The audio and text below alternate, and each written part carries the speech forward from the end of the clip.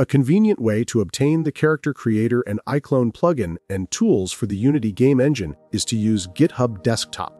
This is freely available from github.com/apps/desktop. You'll need to create a GitHub account and log into the desktop application.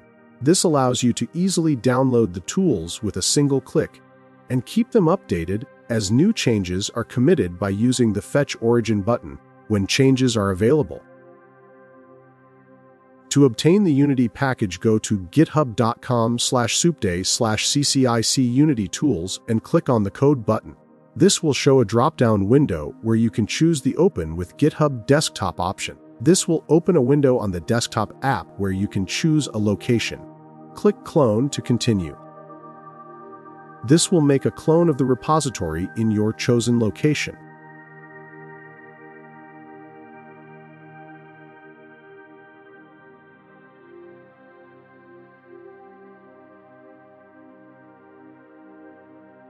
As an alternative, you can also copy the web URL, which can be pasted into the desktop app from the menu option, File, Clone Repository, in the URL tab.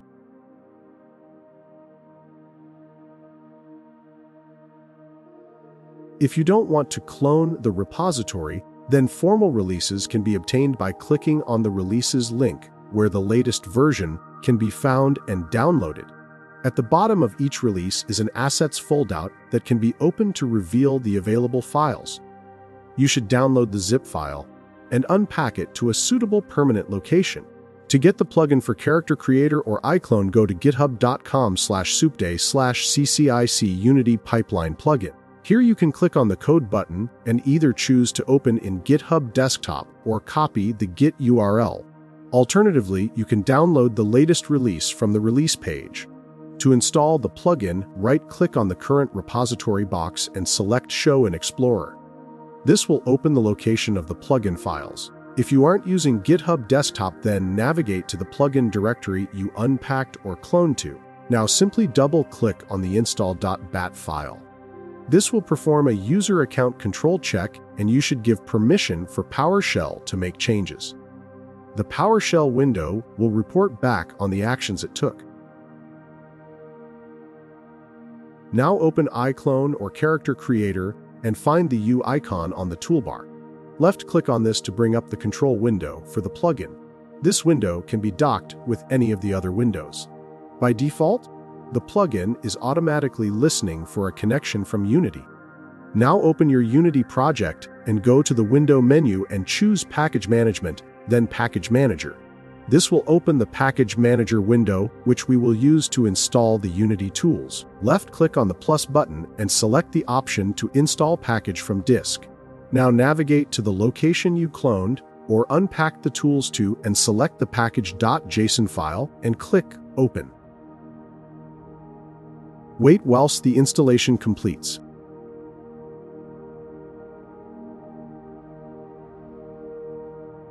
Once completed, open the tool using the Reillusion menu and select Import Characters.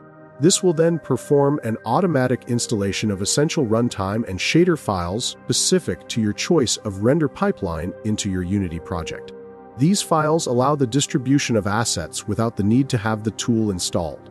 The shader and runtime files are also licensed permissively with the MIT No Attribution license.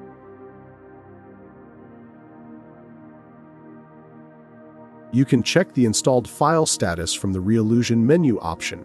Check for updates.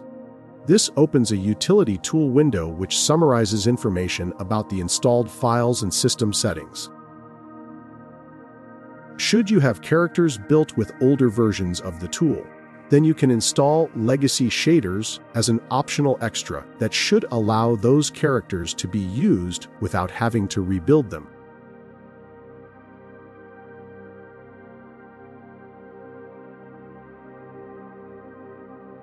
For reference, all of the installed files are placed in a folder called Reillusion/CCIC Unity Tools contained in the Main Assets folder of the project.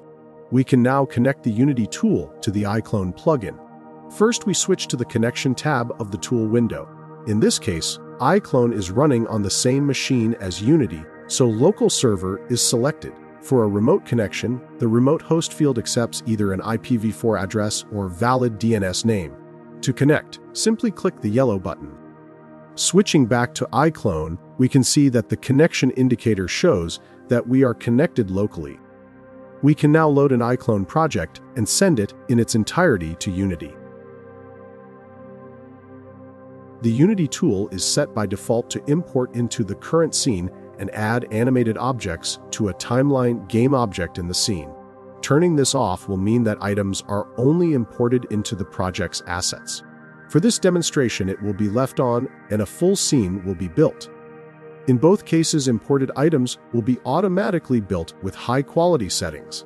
Since a full scene is being built, it is very important to use a completely empty scene.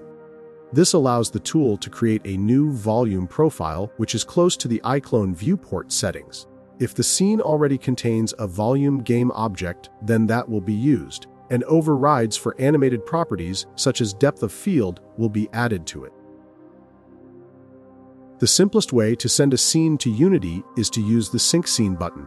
Alternatively, you can press Ctrl and A and click Send All.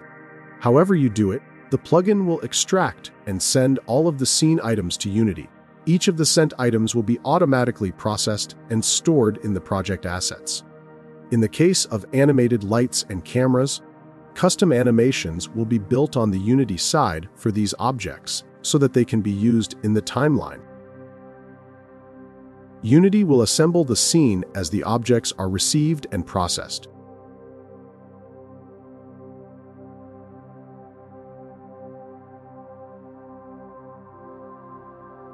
With the transfer fully completed, you can scrub through the timeline or press play to see how the animation looks.